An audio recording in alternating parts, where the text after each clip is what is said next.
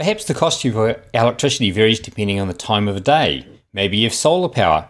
Imagine if you could adjust your Canaan miner parameters, such as the work mode, according to the time of day. Now you can. Now I'm going to put a link in the description below to this Substack article, so you can just follow along and copy and paste everything out of there. In this article, I will guide you through setting up a Python script and then scheduling it to run on both Linux and Windows. The first thing you need to do is install Python. If you're using Linux, and it's probably already installed, otherwise you need to download Python from here. So I'll just copy and paste that. Now, one thing I've noticed about the Python website is you click on this to download it, but you need your browser maximized or it doesn't seem to do the download. So I'll just let it download. You can see it appearing there. All right, I'll put it back over to the side again. And that just appears in your downloads folder.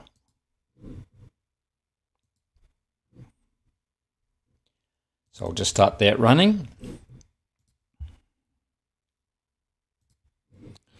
Now, make a special note that when it starts up, make sure you choose this option to add Python to your path. That just makes things much easier.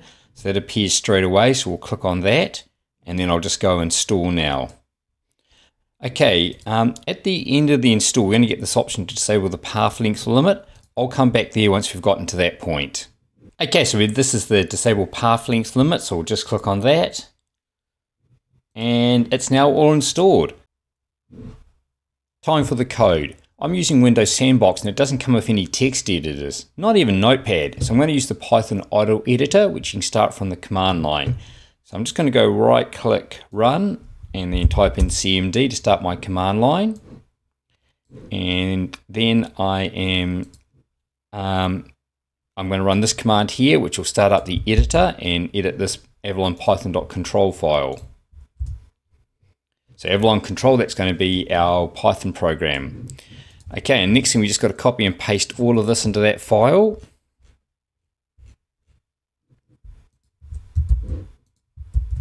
And then go file save. Okay, I'll quit out of that. Now if you're on Linux, you'll probably want to make this an executable with using the change1+x command because it'll just make it more convenient. Now we'll test the script. If you just run it, it'll output the command line parameter. So I'm just going to copy and paste this command and put it into my command prompt. And so it tells me the command, I've got to put an IP address and then one of these commands. So that's good. You should get to that point. The IP is the IP address of your ASIC miner. And then you've got various commands like version, summary, estats, pulls, reboot, etc.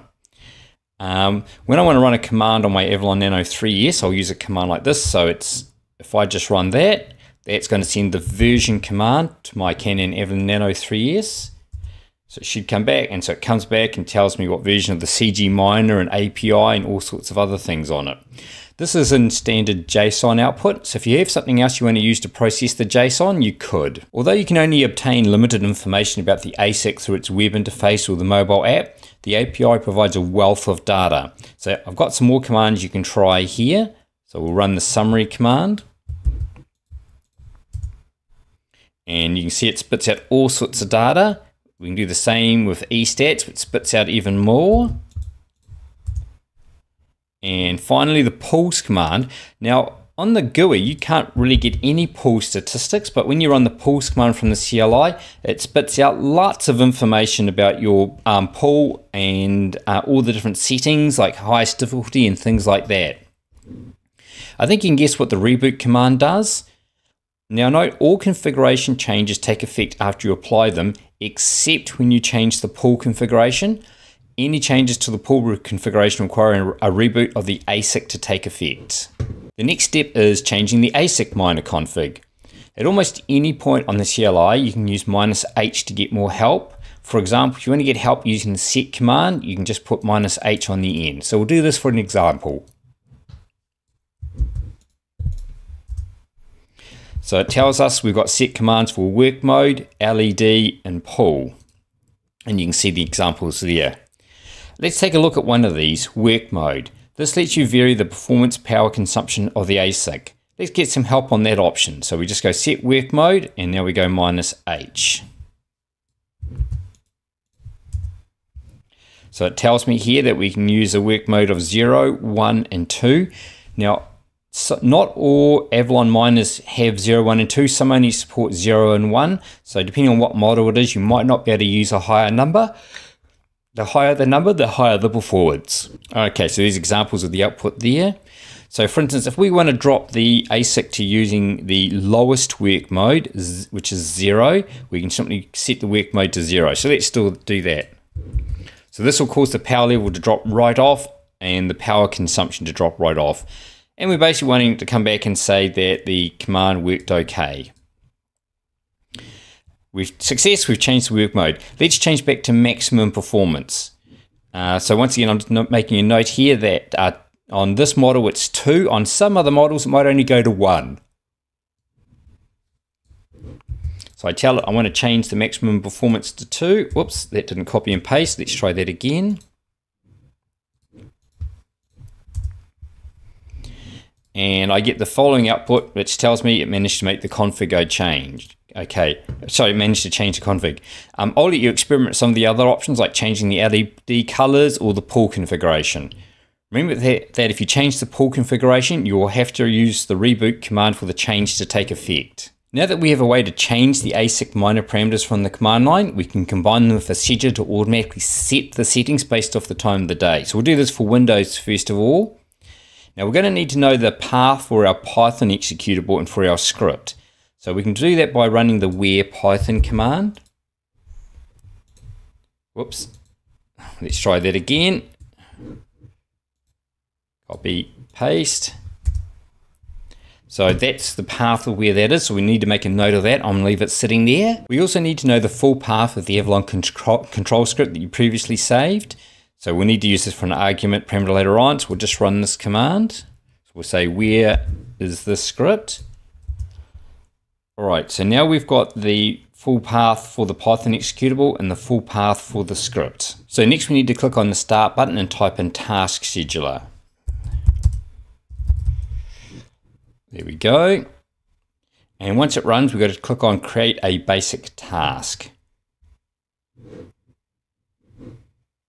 I'll just wait for it to come up. There it goes. All right, create basic task. And I'm going to create a task to reduce the power consumption of my miner to work mode 1. So I'm going to call it lower power consumption. So maybe you might be doing this when your power gets expensive. And I'm going to set this to run every day. And I'm going to say, make this run at 7 AM in the morning. And we'll make that run every day. And I'll make sure I'm keeping up track here. And then the action we're going to use is start a program. All right, so for the program name, we've got to put in the path of the Python executable that we recorded earlier. So I'll grab that. That's that one, the Python executable. And for the arguments, we need to fill in the path to the Avalon control script. So we'll grab that. And then we got to put in any parameters that the script needs. So in this case, my miner is 192.168.80.177. And I'm going to, whoops, stay there. I'm going to say set work mode 1. So that will cause it to reduce its power consumption. So I'll just click on next and finish. If we click on our task scheduler library, we will see my task appear there. So, and then you can create as many of these tasks as you want. So you can test this script straight away by just going right click run, and that'll cause it to run. Now let's check out how to do this on Linux. The first thing we're going to do is note down the full path to the script we used. If we're not sure, we can use this real path command. So we'll do that. So this is the full path to my script. So I'm actually just going to make a little copy of that because I'm going to need that in a second. And then we're going to edit our cron tab. If you've never used a cron tab before, it's going to prompt you what editor to use. Because I've used it before, it just goes straight in. So cron tab is a number of parameters, and when they match, it runs a command. So minutes, hours, day of month, day of week. So minute will be 0, hour will be 7, so this will run at 7 AM, and we'll use stars for the rest. Whoops, so it can run in any of these other ones. So it'll run, the script will run every morning at 7 AM. So I'm going to tell it to run Python first of all. So that should be in your user bin Python directory. Then I'm going to paste in that script. Then I just use that command that we tested before. So in this case, that's going to be my Avalon Nano 3S, and I'm going to tell it to set the work mode to 2 in this case, so maximum performance. And then you just save that off. And that's all there is to setting it up on. That's all there is to it to setting it up on Linux. Now you have a framework to automate changing the settings on your Canaan Avalon ASIC miners. When you can make them increase the performance at the start of the day when the sun is shining, or reduce their performance when electricity is expensive. Whatever your unique situation needs.